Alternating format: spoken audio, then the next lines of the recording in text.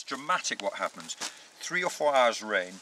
Your bomis can drop by 1.5 to 2 degrees. They can go from 12 down to 10, and then the vine just finds moisture it hasn't seen for months.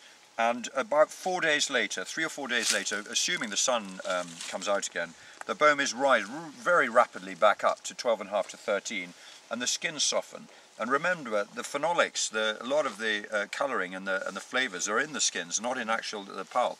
So getting the skins soft is really a fantastic thing. And of course, it's in the lap of the gods. You know, if it happens, it happens. And this year it didn't happen. But I mean, these vines are looking pretty healthy, even though there was no rain. Literally, I mean, that I've never seen. Not one drop. I've got the chart in the car. You look back over the last 20 years, I've never seen zero, but literally zero rain in July and August. Not a single drop.